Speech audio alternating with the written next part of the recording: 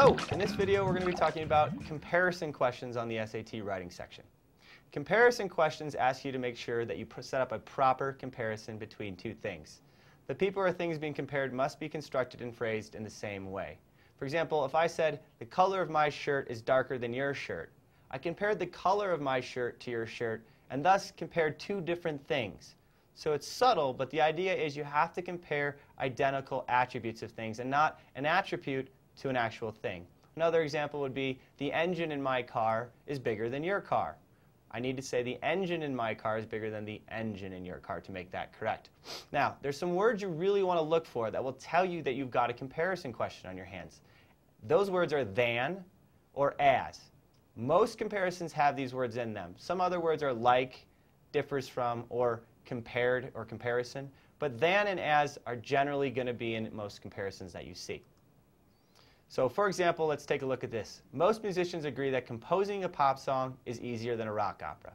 Now this sounds pretty correct, but the problem is we're comparing composing a pop song directly to a rock opera. And we can't do that. We need to compare composing a pop song to composing a rock opera. So to make this correct, we would rewrite it as, most musicians agree that composing a pop song is easier than composing a rock opera. So let's look at two examples. In recent years, more tourists from Spain visited museums in Italy than France. So now we've made a comparison between in Italy directly to France. So to make this a true comparison, we need to choose B here, visited museums in Italy than in France. So you'll notice this is very similar to parallelism in the fact that we're trying to make the prepositions consistent. So there is a little bit of overlap here, but that's fine. Generally, things that are more consistent are more right on the SAT. Here's another example. In the 1960s, more students went to college than the 1970s. So now we're comparing more students than the actual year, the 1970s. So we're going to say the right answer here is going to be more students went to college than in the 1970s.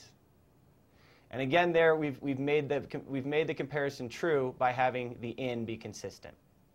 So remember, with comparison questions, look for the word than or as, and make sure that you're comparing identical things. Oftentimes that will be either comparing attributes or, in the two examples we showed you, making sure that your prepositions are consistent. Hope to see you soon. Thanks.